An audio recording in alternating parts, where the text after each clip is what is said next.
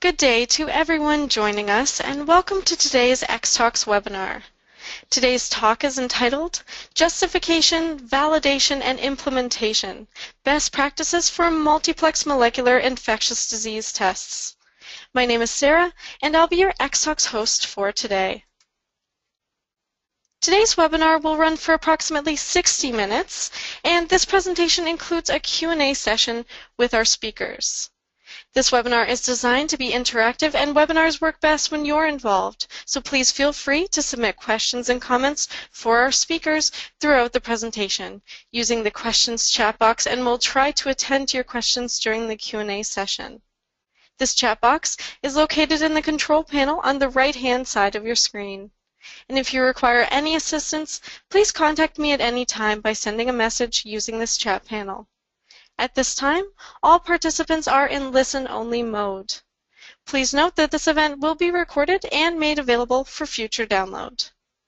And live audience members can apply to receive a professional acknowledgement for continuing education, or PACE credit, issued by the American Society for Clinical Laboratory Science through our exit survey at the end of today's session. At this point, I'd like to thank Nanosphere, who helped develop the content for this presentation. Nanosphere is dedicated to enhancing medicine by providing targeted and flexible molecular diagnostic tests that can lead to earlier disease detection, optimal patient treatment, and improved healthcare economics. Our platform, the Verigene system, enables clinicians to rapidly identify the bacteria and viruses responsible for some of the most complex, costly, and deadly infectious diseases. Currently, the Verigene test menu targets infections of the bloodstream, respiratory tract, and gastrointestinal tract. And now I'd like to introduce our speakers for today's event. Dr. McNabb performed his doctoral work in initiation of immune response, autoimmune disease, and vaccine development at the University of South Carolina School of Medicine and earned his degree in 1999. Dr. McNabb has been the Director of Microbiology, Immunology, and Molecular Testing at New Hanover Regional Medical Center since June of 2012. Susan Sable manages the Microbiology and Molecular Department for Meridian Health at Jersey Shore University Medical Center in Neptune, New Jersey. In addition, she is a faculty member for the Florence M. Cook School of Medical Laboratory Science. She has 25 years of experience as a clinical microbiologist and is certified in infection control and prevention. Dr. Albee helps to direct the Clinical Microbiology Laboratory at the Hospital of the University of Pennsylvania. Dr. Albee's area of focus are on implementation of new technology such as multiplex PCR assays and MALDI-TOF mass spectrometry. Specifically, Dr. Albee is aiming to use new technologies to identify resistant bacteria sooner, and the development and utilization of molecular tests to detect viral illness. So without further ado, I'd like to hand the presentation over to our first speaker, Dr. McNabb. And Dr. McNabb, you may start your presentation whenever you're ready. All right, thank you so much. Thank you for asking me to speak today, and I'm very happy to do so. I'm currently working at New Hanover Regional Medical Center. I want to just give you a little bit of background about our hospital, so if you're of a similar size, you can kind of get a feel for what we're doing here. We're actually a 700-bed community hospital and a level 1 trauma center on the east coast of North Carolina. And we are actually the south end, almost to South Carolina, and our coverage range is around 120 miles north and south of our city and approximately 70 miles inland. Our hospital system includes Pender Hospital, Cape Fear Orthopedic Hospital, and we also have an outside emergency department north with 2 additional emergency departments planned in the near future, and potentially another hospital acquisition. We are a relatively large city here with about 150,000 people in Wilmington. We currently do quite a bit of respiratory testing here at New Hanover. We currently own a Gene Expert Infinity, which during flu season, we typically see around 1,000 flu tests a month, with the exception of this year. This year has been a very light year for us, but over the last 5 years, we typically test around 1,000 flu cases a month, and about 40 to 50% of those are positive. During flu season, we typically do around 200 RSV per month as well. We test for influenza A, B, H1N1, and then we also offer a Cepheid flu A, B combo with RSV. And our system is automated for the most part. It's semi-automated, and it actually auto-releases negative results, which is really great for our workflow here. We do ship out other viral pathogens, for respiratory pathogens, and we looked at that last year to determine if we wanted some additional testing. We're shipping around 250 per year, and depending upon how many markers the physician orders, it can cost us anywhere from $300 to $600, which in a yearly rate, just with that small volume, can run us anywhere from $75,000 to $180,000 a year for additional testing other than flu, RSV, which we already offer in-house. And one of the differences here for at least our population is we have a very large pediatric population in Wilmington, as well as an older population with 20 elder care facilities or other care facilities here just in our city alone. So clearly we were interested in getting some additional testing. Physicians were asking for it, specifically our pediatricians and our emergency department staff. And then we have pulmonology here. They were very interested in it as well. And one of the things that we really wanted was if we added this testing, was it going to allow us to do things like potentially not admit a patient for viral illness or defer an admission, and then, consider discharge if they've got a negative test, or if they're in the ED, not admit them. And then the real issue was, if we did admit them to the hospital and they had another respiratory adenovirus potentially, infection control would want to know about that so that we could put in place precautions so that we're not spreading the infection throughout the hospital, especially during flu season. Of course, we have an administration like all large hospitals do, and the administrators are more interested in, if we bring in a new test, they're worried about bringing in duplicate testing.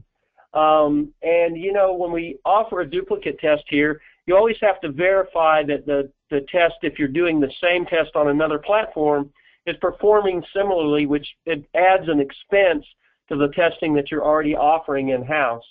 And adding an additional panel with a duplicate test is a problem if you run the duplicate, because often you can't get paid for that second test. You can't run a flu on one platform, run it on another platform, and get reimbursed.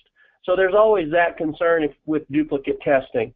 And then, the real question became from our administrators to the laboratory staff is how are we going to implement it, and what are we going to do about the duplicate testing, and how are physicians going to get the tests that they want without us running these tests on different platforms and increasing the workload in the laboratory.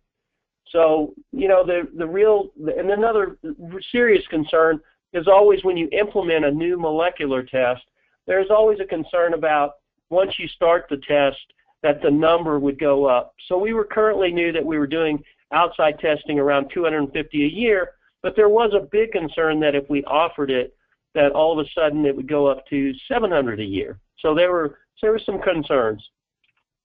One of the things we already offered here at our hospital is we were already doing using Nanosphere's Verigene system, and we've been using it for gram-positive blood culture and gram-negative blood culture, and we've been doing gram-positives for about, this is our second year, just over 2 years, and our gram-negatives were over a year, and we've also added the enteric pathogens for just over a year now too. So, and we do run these tests on all shifts every day of the week, and we call all positive results from all of these tests directly to clinical staff when we get the result. So, one of the things that the administration here at least always considers is if we already have a platform, we're not duplicating platforms in the laboratory, and it also makes it a lot easier to train our staff since they're very familiar with that platform already in the laboratory. So we looked at, because we had the system and we thought that we could make the argument for increasing our viral panel in-house, if we already had the system, and we looked at the Verigene RP Flex panel. And what it offered other than flu A, B, and RSV for us was adenovirus, which in an elderly population, especially in an elder care, you really would like to know if a patient comes in with that, because you like to limit and the spread of that infection, especially if it comes from an outside facility. And if it comes into the hospital, you'd be very interested as well as paraflu. And then the one that we were most interested in, at least in looking at this panel, was in Bordetella pertussis, which is a bacterial pathogen. And we do culture for Bordetella here, but we understand, collection is not ideal often. Transport is sometimes difficult, and we found that our culture for Bordetella is a fairly low prevalence pathogen, at least with culture. Now, we were very interested because with Nanosphere, we were able to discuss with them the option of getting a flexible pricing plan so that we could potentially pay for the parts of the panel that we were interested in. So the way that we envision that would work for us is in looking at this slide, you can see sort of our costing for the Cepheid system, which is our high-volume flu RSV platform.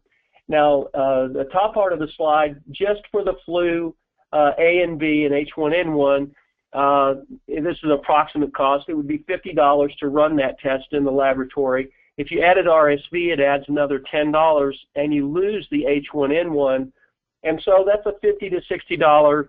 And so if the physician orders a flu without an RSV, and then they decide they want another RSV, we have to run that particular panel and only highlight the RSV. So it can be expensive in those circumstances, but it doesn't happen very often.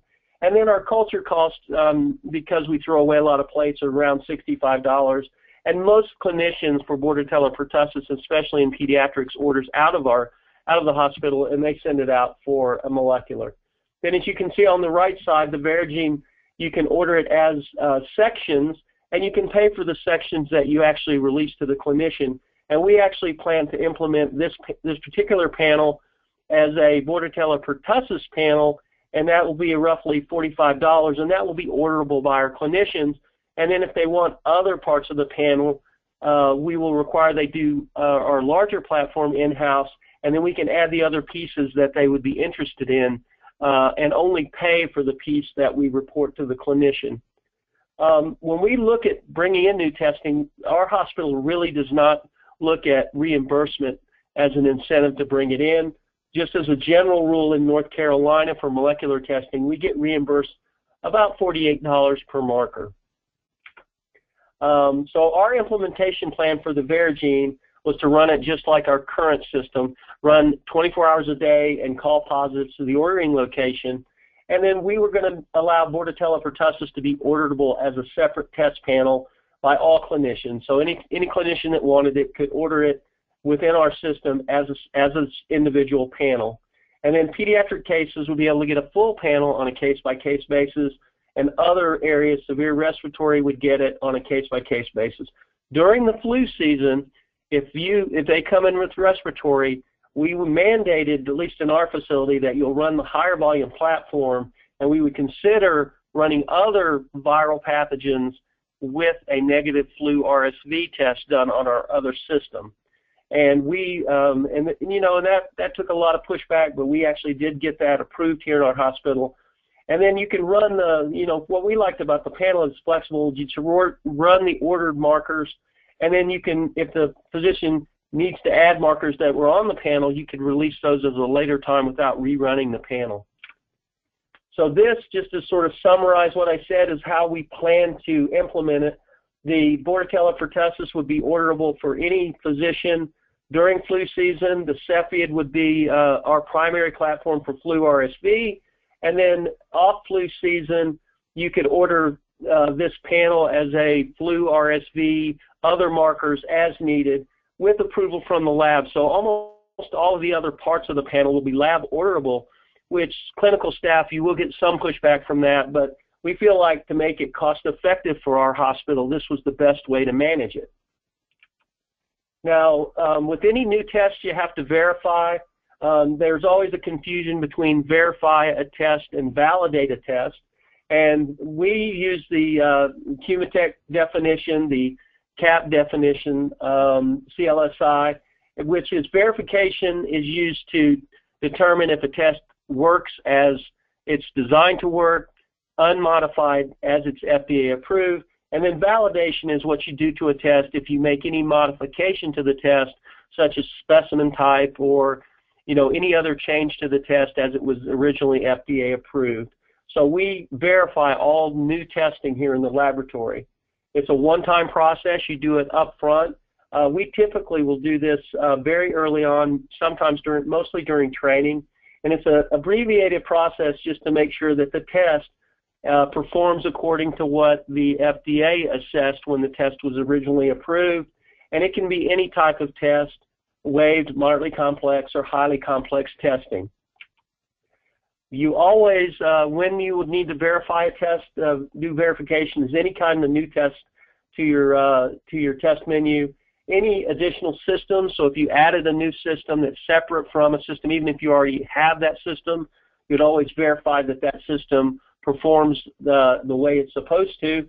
And the minimum requirement generally is 20 specimens, 10 positives, 10 negatives.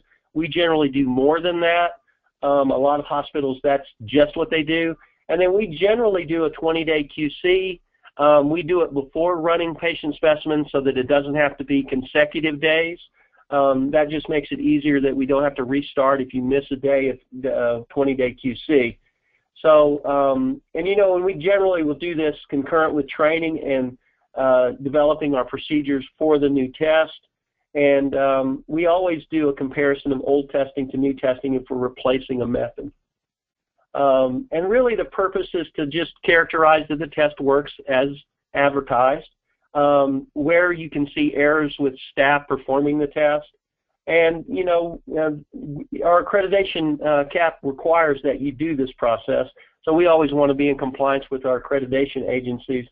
And, one of the biggest problems is identifying differences when you compare culture to molecular, mass spec to culture or another method. So you always want to compare these differences and look for that to see how they perform compared to each other. And you just want to make sure the test provides consistent results. And you're always going to have discrepant results, and you're going to have to account for them. The biggest problem we've had, at least at New Hanover, has been molecular comparison to culture. And I've written document after document to explain, to our medical director and others that approve these things, why they're different and why we should accept it, even though the correlations or the comparisons sometimes don't look too good. We generally conclude that molecular testing is superior and much more sensitive and specific than culture, but in your organization it may be different, but that's how we do it here. And then what are you going to do when you've got molecular positive but culture negative? And we have that quite often here. The samples you should get should be patient specimens. We generally collect those when we know we're bringing in a new methodology. But you can get proficiency material. You can use survey material. There's a lot of ways you can do it, and vendors may be able to provide specimens for you to do verification of this assay. And then often that vendors will have these, or they'll know people that have these, and they'll have procedures or protocols in place for you to use to do verification. Here is our multiplex assay that we were just talking about, the Flex, and this was our 20-day QC that we set up. And we do mostly flu and RSV during flu season, so we wanted to make sure that that performed acceptably. So we had collected up quite a few flu and RSV, and then we ran a certain number of adeno and metapneumovirus paraflu. And this was sort of our schedule that we set up for the techs, so they knew what to run each day of the 20-day QC, and we got acceptable results there. And we varied it around a little from this. This was actually our plan, and of course, as everyone knows, the plans don't always go as well as you'd like. And then this was the comparison between our Nanosphere and Cepheid for both flu and RSV, and you can see it matched up fairly well. This is a positive-negative molecular result, and we had it matched pretty well. We did have a couple of discrepancies in the flu, and that was to be expected because these were frozen samples that we had saved to run on the new system. And then we do an EP evaluator to compare that, and that'll give you a score to tell you how much in agreement the test is. And this was just looking at influenza A, We actually did it for B and RSV as well. And this is just part of our documentation system. And then you can go to Nanosphere, and they can provide you a panel. And this is an example of one of the panels they provided to us if you would like to evaluate the test further to verify that it actually can detect everything that is on the panel. And they can send this set, and as you can see here, it covers all the markers, and you can use this set as your 20-day QC, and also as part of your verification. And we like this panel too, and we also ran this in addition to the other panel that you had seen, or the other schedule you had seen. So we here at New Hanover, if you couldn't tell, we really like molecular testing. We've been very successful bringing it in, and we really do love this fuller panel for respiratory pathogens. It fills a need that especially pediatricians and the emergency department staff thought that we needed. It does include bacterial targets, which are of interest. We would like to get out of the Bordetella pertussis culturing business here, and I think that will be down the road in the future. We'll do that with this panel. We like the flex pricing, which allows us to only pay for the markers that we're interested in releasing. And, you know, this more rapid testing, especially calling of the positive results, has allowed our clinical staff to make decisions on whether or not the patient needs to be admitted to the hospital or not. And we found with our enteric panel as well, using calling positives to the emergency department has allowed us to determine if they need to be in the hospital or not. And we think our respiratory panel will allow that to happen as well. And that assists us with saving money, which is one thing you need to go to the administrators with once you start this kind of testing, and sort of track those kind of things so that it's a little bit easier if you want to bring something else in. So we've been very happy with this test, and we're very happy with the way the pricings work, and that has allowed us to bring this test in at our facility. And so with that, I would like to turn the talk over to Susan Sable, who will be following me, and then I'll be available at the end of the talk for questions. Thank you.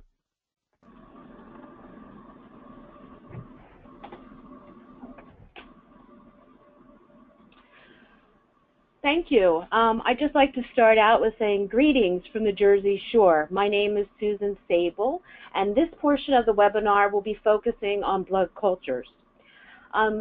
Just like my predecessor, I'd like to give you a little bit of background information. My team here consists of 29 technologists and 3 lab assistants. We provide molecular testing over 3 shifts. We are a core microbiology, immunology, and molecular laboratory for 5 medical centers within the Meridian Health System. This gives us a total of 1,200 beds. And one fun fact is we are serving the coastal communities of the New Jersey Shore, and according to Google Maps, we are approximately 2.3 miles from the nearest beach. Over the last few years, I've had the opportunity to incorporate a variety of platforms for molecular testing. These include Cepheid, Verigene, BD Max, and the BioFire.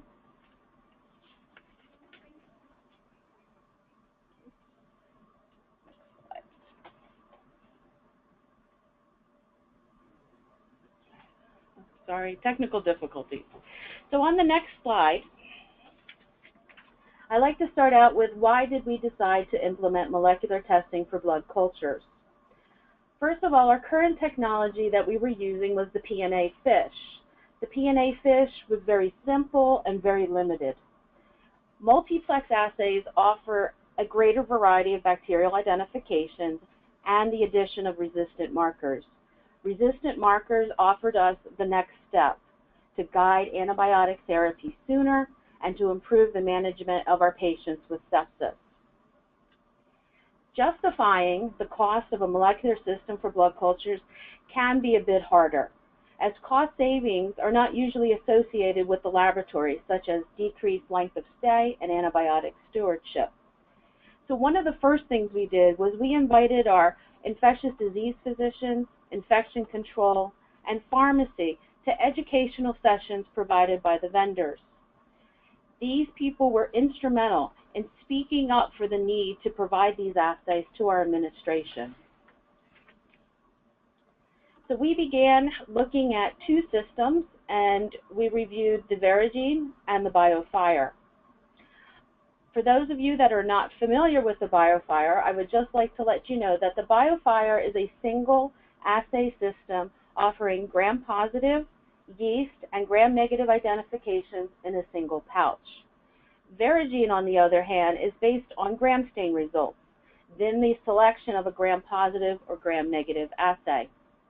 So as you can see by this slide, the assays do vary. BioFire includes yeast, but Verigene provides a greater variety of gram-positive organisms. The resistant markers for both of these assays are pretty much equivalent.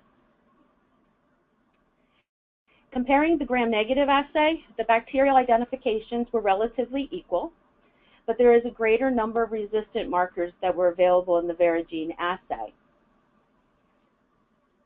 So after reviewing both of these systems, we came to the following conclusions. Both systems were definitely equal in quality. They provided us the results that we needed. The Verigene system was based on gram stains. When it came to time of detection, it was 60 minutes for the BioFire as compared to 150 minutes for the Verigene. However, the Verigene's assay was more in line with our patient population, and this included the resistance markers as well. As far as cost, when we compared the cost to the P&A fish that we were currently using, we did come out with a cost neutral to our budget, which again made this much easier to get our administration to approve. So once we began the process, the first part of the process, of course, is verification. So for performing verification on blood cultures, we did a 20-day study. And through the 20-day study, we processed positive blood cultures. We did the gram stain, we did the P&A fish, we added the additional PCR assay, and then we compared the PCR assay to our routine culture and susceptibility results. We then took a look at the data and made sure it included the following: inclusion of all the targeted bacteria and resistance markers, and non-targeted items such as common skin contaminants, other gram-negative rods, and especially organisms listed in the package insert which had cross-reactivity. This accounted for approximately 90% of our verification data. The rest of the verification included simulating blood cultures. So we inoculated blood culture bottles with expired red blood cell products from our blood bank and targeted specific organisms that we did not find during the 20-day study. The blood cultures were placed into our automated instruments. When they were flagged positive, we went through the same process: gram stain, P&A fish, the PCR assay, and routine culture, and compared our data. At the end of that, we still had a few things that we were missing, so then we relied on manufactured panels such as the Zeptometrix panel. Additionally, quality control needed to be addressed. It should be noted that quality control for large multiplex assays differs from other testing. To my knowledge, there's not a single positive control which includes all the targets. However, CAP has standards that does allow for the use of representative controls, and rare targets can be rotated over the quality control intervals. So in 2015, this was our current QC plan. We did a 20-day continuous quality control using the CLS guidelines. From there, each target was run with each new lot and shipment. Representative controls are then run every 31 days. The rare markers that we had were rotated and run at least yearly. And additionally, of course, the internal QC needed to pass for each test cartridge. However, at the end of 2015, equivalent QC was no longer acceptable, and we needed to come up with another plan. We had the option of performing daily QC or implementing an individualized quality control plan. Daily QC would take a lot of time, and according to our calculations, it would leave little time to do any patient testing, so we opted to go with an IQC plan. So after reviewing CMS guidelines, the ASM and CAP website, and listening to webinars much like this, I came to the following conclusions. First of all, I needed to keep the plan simple. I could look at manufacturers' templates, but I could not rely on them solely, and they are definitely a very good place to start.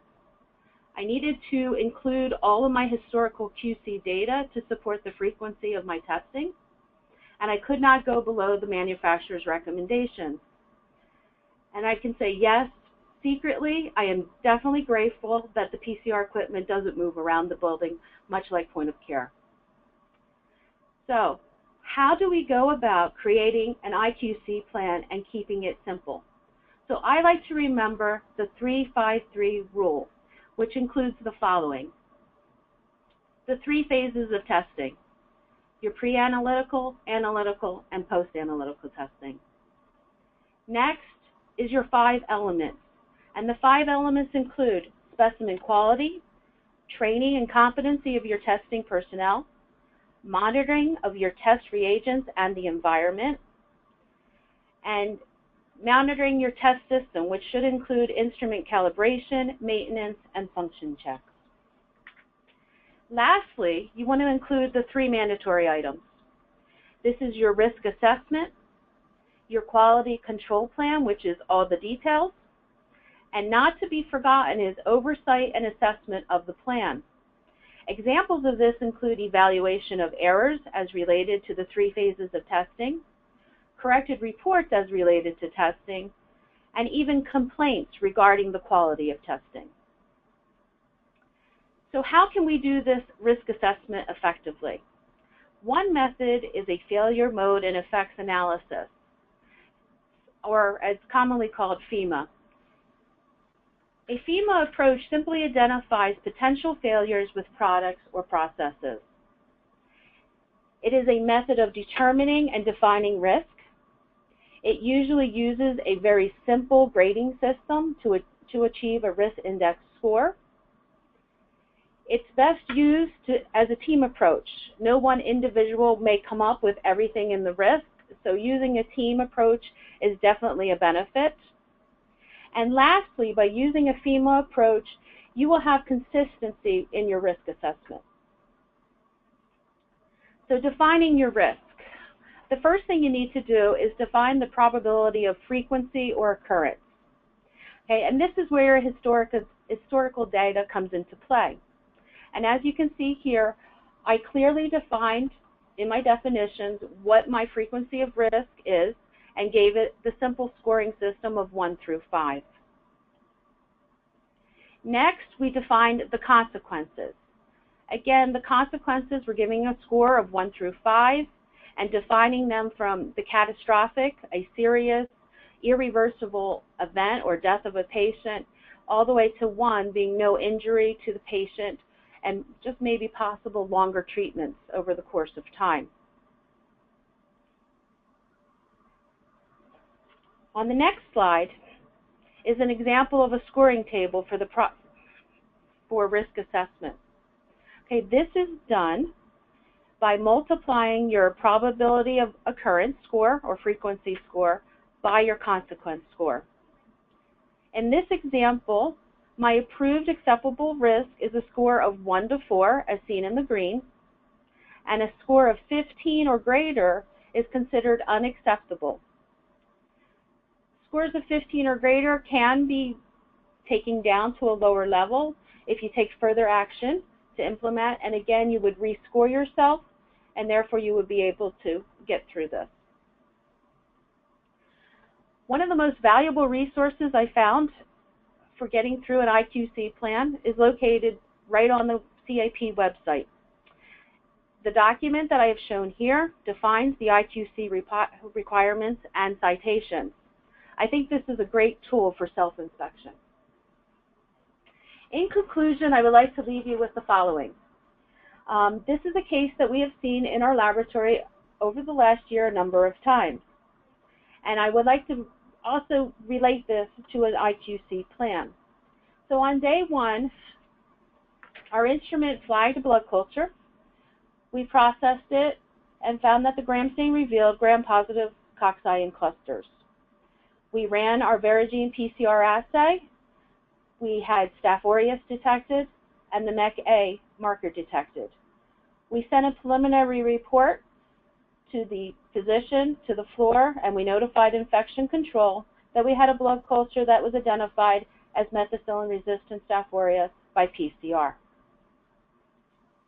However, the culture during the course of the next 2 to 3 days revealed the following: that it was mixed with colonies of Staph aureus and coag-negative staph, and the susceptibilities did not match our PCR assay. The Staph aureus was susceptible to oxacillin and cefoxidin, and the Staph epidermidis that was located in the was oxacillin resistant. So therefore, the MEC-A marker did not belong to the Staph aureus. At this time, a corrected report was sent to the physician. So over the course of a year, when it came to monitoring our corrective reports for PCR, we noted the following. We had 3 occurrences of MEC-A detection involving mixed cultures, all 3 of which the MEC-A did not belong to the Staph aureus and a corrective report had to be issued. We had 1 occurrence of cross-reactivity involving Staph species, and this is a limitation as noted in our package insert. So we had run a total of 6,240 Verigene assays with 4 occurrences of corrected reports, giving us a corrected report rate of 0.06. And when I put it into my risk index score, I got a risk index score of 4. So this is something that I monitor on a monthly basis, as noted by the CAP standard COM 0.50600. So in conclusion, I'd like you to remember the following. First of all, be prepared. Mixed cultures will happen. Education of both the technologist and the clinician prior to implementation will greatly increase everyone's confidence in PCR results. I'd like to give out a shout out to my great team of microbiologists who make it happen at the Jersey Shore, and thank you all for allowing me the opportunity to speak this afternoon. And now we will move on to our final presenter, Dr. Albee.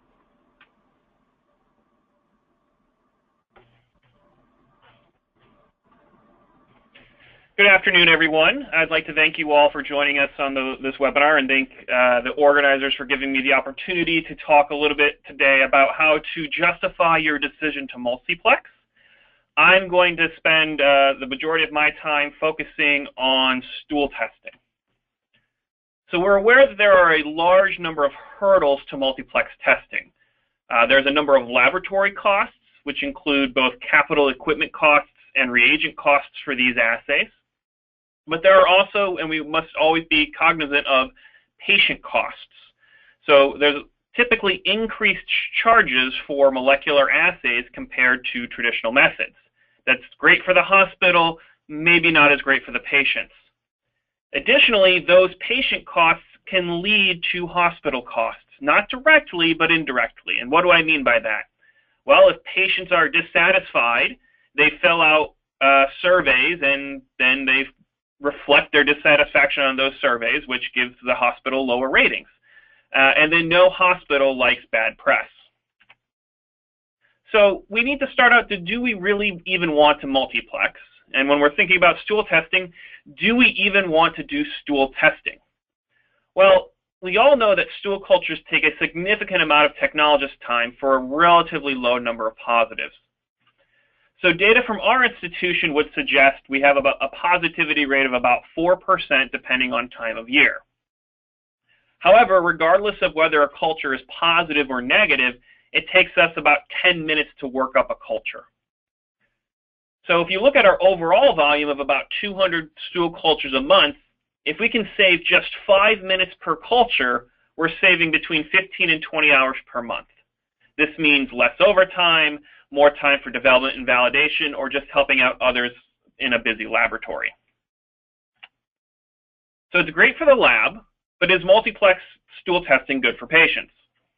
And so looking at a study done in 2014, This group looked at about 400 stool samples that were collected over a 2-month period.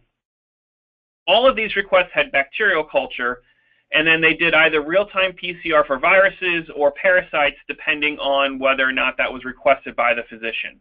However, all samples got a broad-based molecular panel.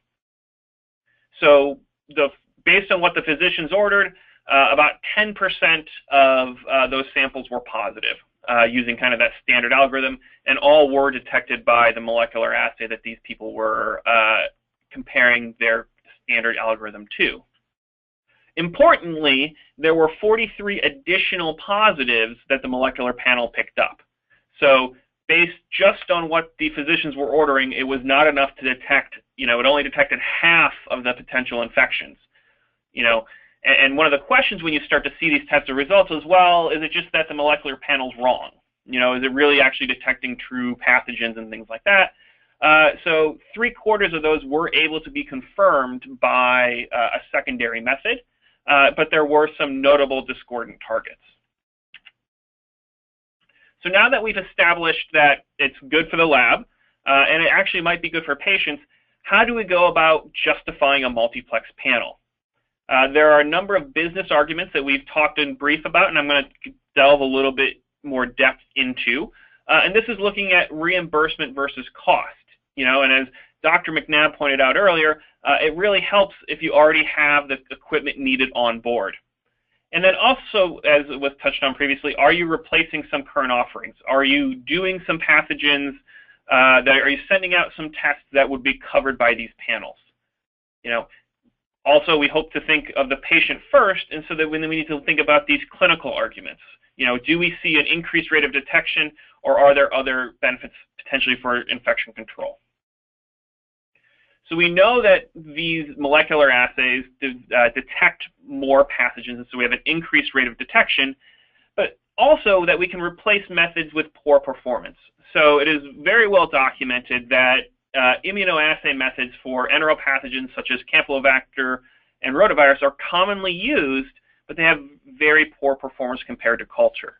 And so if we can replace those methods with a more sensitive and more specific method, we're doing better for the patient. Ultimately, though, we need to get this past our administrators. And so there's a couple of approaches to a business argument. Probably the more common business argument is reimbursement, and that's that multiplex panels will tend to have a higher reimbursement than your standard culture methods. And that stool testing tends to be on outpatients, which typically means more money for your healthcare system.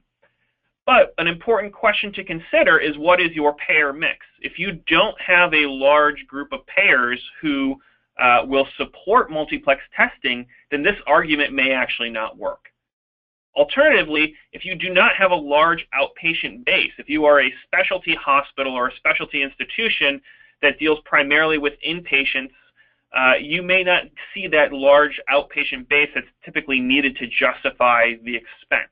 And so then you need to start thinking about things like how we approach blood cultures, where what are the savings to the institution, even if it is more costly for me to implement this technology in my laboratory. One of the ways to do that is to look at cost reduction. So again, you may look at your send-out menu. Are you sending out aspects of stool testing, for example, viral PCRs, that you send out at $50 or $100 a pop?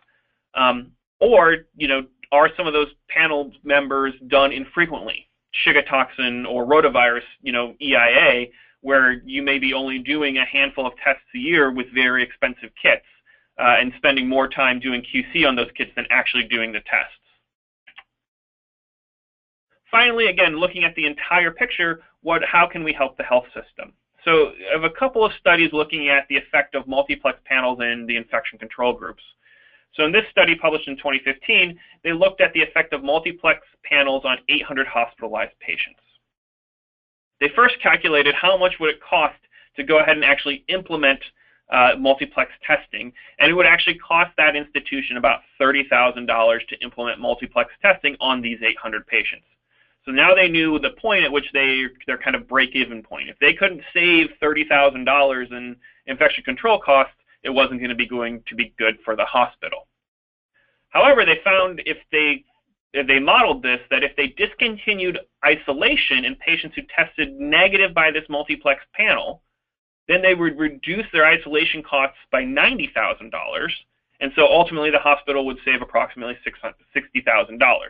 And so this was an argument used for this group to justify bringing it into their hospital without considering outpatient reimbursement or outpatient payer provider at all. Another group looked at 158 inpatient diarrheal specimens that were negative already for common pathogens such as C. diff and rotavirus.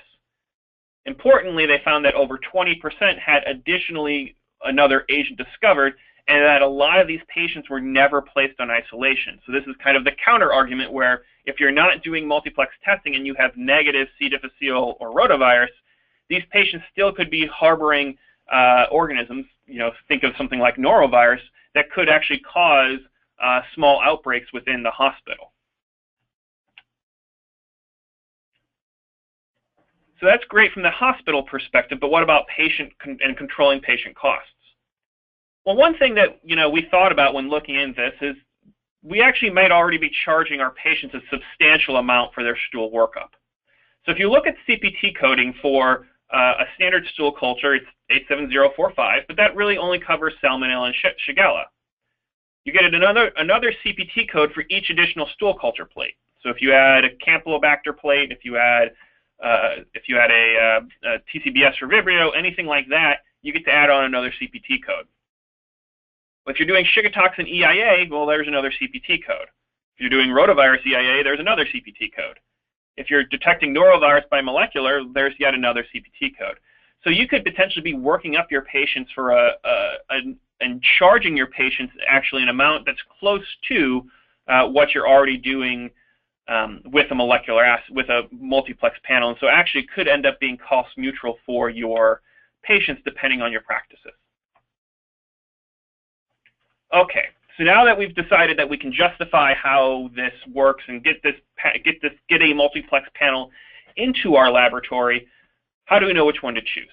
It's kind of the problem of there's too many choices. How do we know it's best? We only get to do this once. Well, you need to know your patient population first and foremost. If there are panels that have pathogens on it that your patient population never sees, then that may not be the best panel for your laboratory. And most importantly, you need to be able to kick the tires on that panel. You need to figure out how that works in your hands in your laboratory. No laboratory is the same as the laboratory that did the clinical trials and the FDA trials for these, and so it's going to behave differently in your laboratory. We can expect that any FDA-cleared panel is going to be very good at detecting what they're supposed to do. So we know that they're going to, in the case of stool panels, we know they're going to detect their salmonellas and their shigellas and their campylobacters.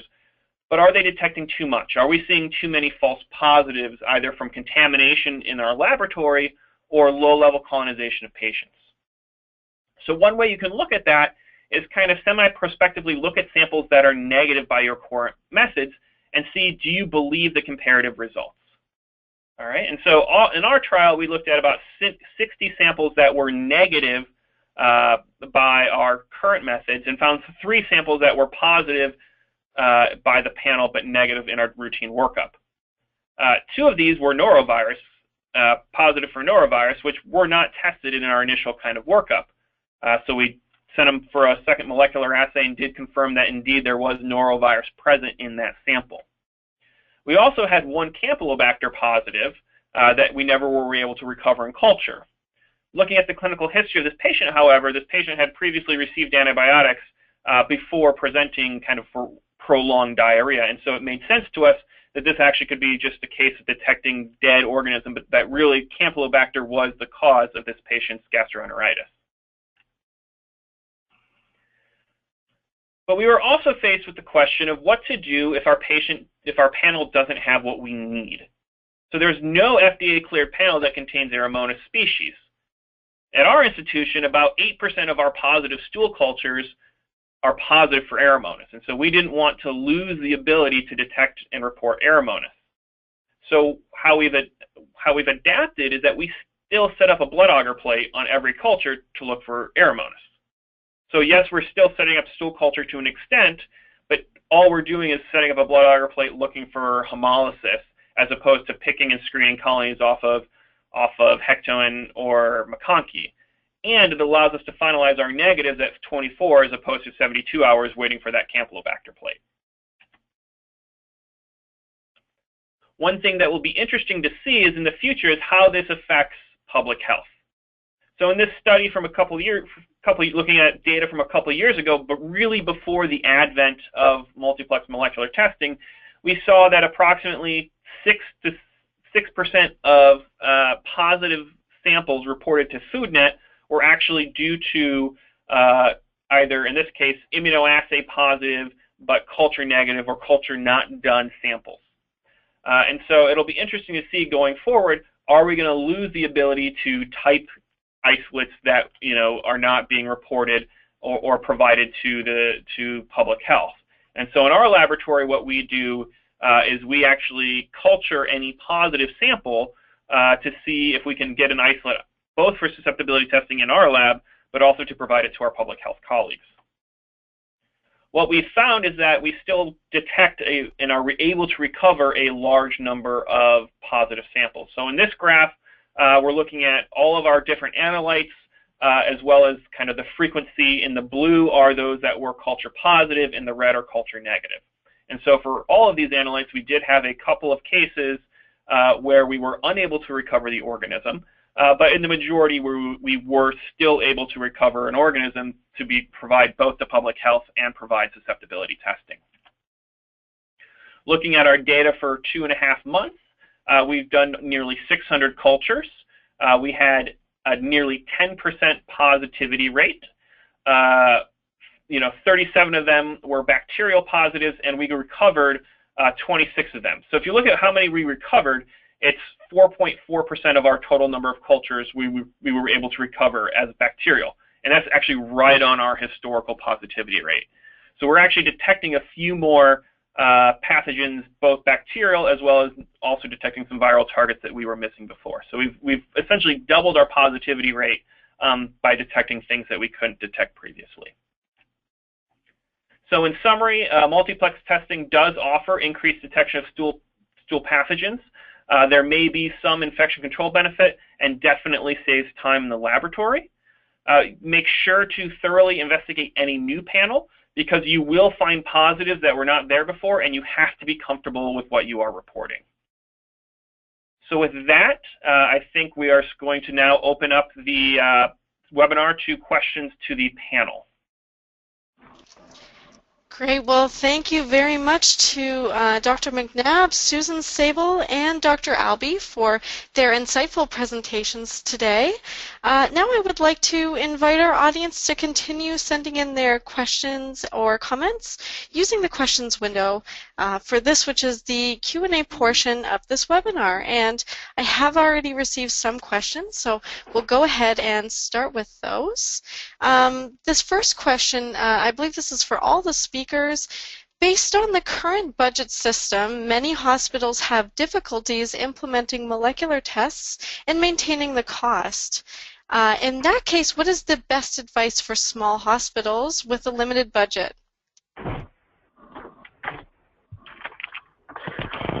Well, this is Dr. McNabb. I would say that that was one of the barriers we had at our hospital with implementation of molecular testing when we first started back in 2012. Reimbursement back then was poor for that test and the test we wanted, and it was expensive. And what we've been able to do is, I think a key is in how you implement the test. For us, we implemented enteric panels here, molecular, and we called the results to the clinicians, especially in the emergency department, which I'm sure that most people that implement that test perhaps do not do, but it allows our clinical staff to actually make a clinical decision for that patient before they're admitted to the hospital and whether they need to be admitted or not admitted. And we collect that kind of data to show the hospital the impact that this kind of testing can have. It is expensive.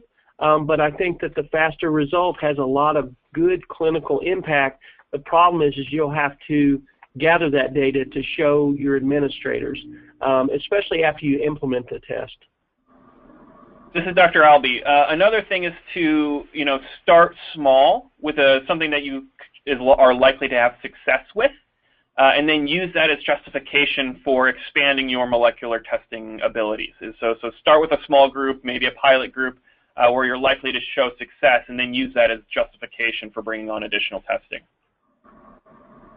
And this is Susan Sable. I would like to say the same thing. Cost savings with this rapid turnaround time, you need to convince administration that you're going to decrease the length of stay and you're going to save costs by getting the patients on the right antibiotic in a short period of time.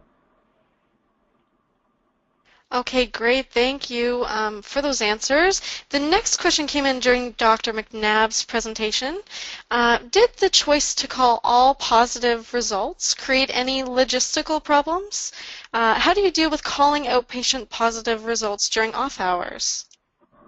That's an excellent question, and I will tell you that my staff, when we first started calling positive blood cultures, we started gram-positive molecular blood culture ID first a couple of years ago, and we call all blood cultures anyway, but we typically call it to the floor. So we then decided we were going to call to our pharmacists. We have in-hospital pharmacy staff, and we call to them. So yes, when we implemented, we found calling and getting actions done with the results resulted in a much better outcome for the patient and much greater savings to the hospital. The logistical problems will include whether you have the staffing to support that, and then certainly we do a good number for our enteric panel. We're doing about 60% outpatient work with that, and on those positives you have to call somebody that's not in the facility and leave a message to make sure that they get that, and that has been a little bit of a challenge, but we work with our providers that have privileges on getting ways to get them, and we've implemented a system that does that. But I will tell you that when you initially do that thing, do work with calling a lot of these positive results, there's a lot of pushback from staff, but I will tell you now that we've been doing it a few years, they're very used to it. They know how to contact providers, and I will tell you that the physician staff especially responded very well to this, and we've had a tremendous success. And so we're planning to call our respiratory panel as well. And the physician staff, now that we do it, I think that if we tried to stop, it would be probably a riot in our facility. Okay, great. Another one for you, Dr. McNabb. Have you demonstrated any improved outcomes, such as decreased length of stay, a decrease in antibiotic use, decreased mortality, or decreased healthcare cost? Well, we haven't collected that data on our respiratory panel because we've just started that this year, and it's still a very short time, but we are collecting some of that data. I will tell you for our gram-positive blood culture and our gram-negative blood culture that we implemented 2 years ago, that the length of stay for all of our positive blood culture patients went from an average of 17.5 days down to 10.1 days. So we decreased it, that far, and we decreased 5 days the first year we implemented it, and in the second year with gram-negatives, it actually went down a little further. And we haven't seen any difference in mortality in our sepsis cases, but we have seen a tremendous reduction in length of stay for all of our patients with positive blood cultures. And we have reduced our vancomycin use for gram-positives. Roughly the first year was around $250,000. And then this year, the vancomycin reduction was even further, another $300,000, plus we reduced colistin about $25,000 this year. So there are very positive benefits. The problem you're going to run into is you have to collect this data and then present it to your administrators to show that this kind of testing is very cost effective. Okay, thank you for that. For Dr. Albee and Dr. McNabb, how do you get providers to order molecular testing instead of a traditional stool culture? Are both orderable tests? This is Dr. Albee. We actually replaced stool culture with the enteric panel, so they cannot order. If they actually order stool culture, we do the molecular panel, and we sent out essentially a notification to all providers that that's what we were doing. And that if they had specific questions or comments, they could direct it to the laboratory, in case there maybe is a specific case or someone that they want to talk about potentially still doing culture on. This Dr. McNabb, but that's exactly what we did here. We replaced stool culture with enteric panel, and then we do culture for Plesiomonas aeromonas, and we do culture all positive molecular tests to verify, and for sensitivity. So we did exactly the same thing, and now that we've been up and running for a little over a year, the physician staff really do like it, but it was a little bit of a transition for them, but we did it exactly the same way. Okay, I think we have time for one more question. Do you batch the enteric panel, or do you run them as they're received? I believe this question came in during Dr. Alby's presentation. So we kind of batch them. So we will set up our blood agar plate, and we'll set up there's a buffer tube that the stool sample is supposed to go into. So as it's received, we set up our blood agar plate and we set up our buffer tube. That's stable for 12 hours. And so over the next 12 hours, we'll kind of semi-batch those, taking down multiple at a time. But we make sure that they're run more or less, within that first 12 hours of being received into the lab. And this is Dr. McNabb. I do enteric panels. I know this wasn't for me, but we actually run them as they come into the laboratory. So we do them a little bit differently because we do call positive results to the emergency department and to pediatrics. So we set it up a little differently, but we were already doing that with our other testing, so we didn't find that to be we found that to be an actually easier solution for our facility. Okay, great. Thank you very much for those answers. We've now reached the end of the question and answer portion of this webinar. And if your question wasn't attended to during the Q&A session, the team from Nanosphere will do their best to follow up with you after the webinar. If you have any further questions, please direct them to the email address showing on your screen. And thank you everyone for participating in today's conference. You will be receiving a follow-up email from XTalks with access to the recorded archive for this event. A survey window will be popping up on your screen, and your participation is appreciated as it will help us to improve our webinars. Now please join us in thanking our speakers, Dr. McNabb, Susan Sable, and Dr. Alby, by sharing this tweet that I've sent you all through the chat box. We hope you found this conference informative. Have a great day, everyone.